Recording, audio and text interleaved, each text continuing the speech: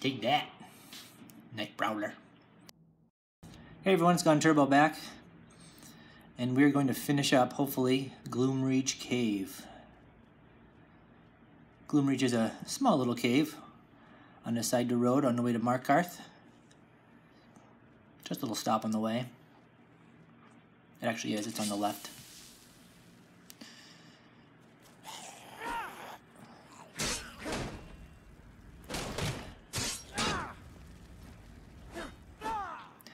I have a couple of mods here to talk about.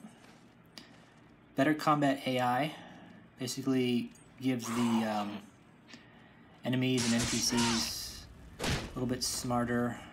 A little bit smarter when it comes to fighting, as you can see with this crew here. These two bastards. They will kind of block very well. They'll kind of dance around and parry and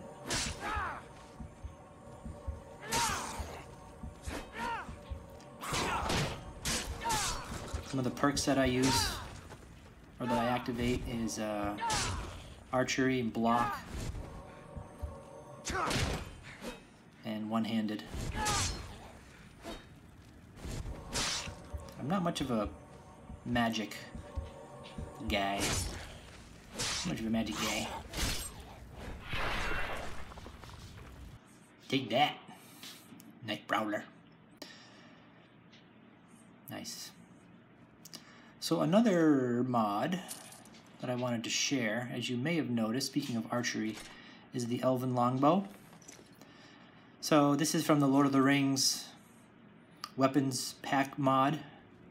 And I plan to do a separate video on this mod. It looks really cool. I crafted the longbow. It's Legolas's longbow.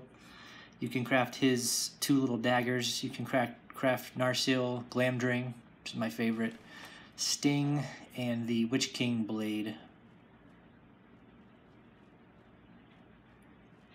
They look really nice. At least this bow does anyway.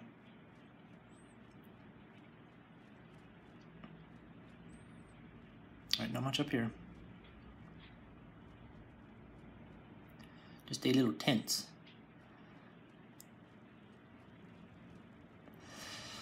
Alright. Creepy gate. I want to show you guys another part of a mod. I also wanted to do a video on iNeed, which is a mod that a little bit more immersive in terms of survival. You have to eat, drink, and rest. And basically, I discovered something. All right, I see. So we're back at the, okay, we're back at the beginning. Oh, so I guess I cleared this. Let's see. Yep, cleared. Now this is interesting. Okay, let me back up here a little bit because when I first came into this part of the cave, it looked different. And I'm gonna say, let me take off my lantern. Maybe not. Maybe it was my lantern. Anyway, Divine Interiors actually claims to change the interior depending on the time of day. So for a second there, I don't remember being this like misty. So that's something I'm gonna keep an eye out for, is with Divine Interiors. The time of day can apparently affect what some of the interiors look like. So it's 7:15 p.m. and perhaps if it goes a little bit darker, this might, I can't imagine it's going to disappear. But anyway, it seemed a little bit more red, but it's because I had my lantern on. So right there, my lantern. So anyway, I want to show you guys with iNeed. This is really cool. And it might be something worth downloading iNeed just for this little piece here. I don't know if there's any other mods that do this. Basically, I'm going to pull up iNeed right here. Now again, you have to eat, drink, and rest to, you know, not necessarily survive, but to keep your attributes up and to not take, you know, a percentage of reduction of certain attributes. But one of the things that you can do under options is there's this timescale.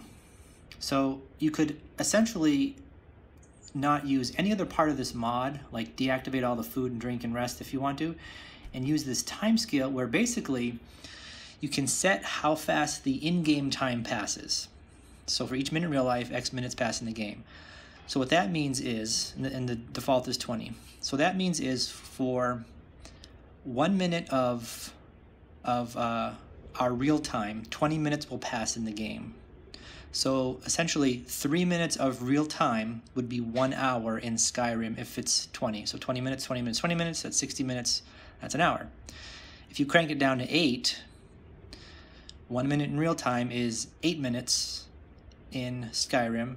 And doing the math, it comes out to about, I think it was like seven and a half, somewhere 7+ minutes of real time equals an hour. So basically, if you set this at 8, 7 minutes of real time would equal an hour in Skyrim, or 3 minutes in real time would equal an hour in Skyrim, if that makes sense. So you could make your day and night, well, essentially last longer if you set this at 8. The only downfall I saw, and it's actually kind of neat because it just feels like you have a little bit more time to utilize the daylight and maybe, you know, nighttime or whatever. But the one thing that I found is that, you know, it doesn't take necessarily a long time to traverse across Skyrim, you know, necessarily on a horse if you're not fast traveling. And, you know, setting it low, for example, you take a half a day to go through, you know, half the land of Skyrim, which may not necessarily be more kind of realistic on a kind of scale. So anyway, so I wanted to highlight those two things. Looks like we've finished Gloomreach, so I can put a little bit of closure to this gameplay regarding Gloomreach. And let's head outside and see what awaits us.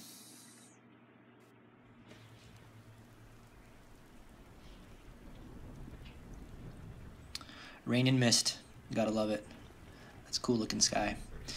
Alright guys, well, thanks for watching the conclusion of Gloomreach, and check back in for some more gameplay walkthroughs. I'll highlight some more mods, and we'll pick a couple different areas to check out.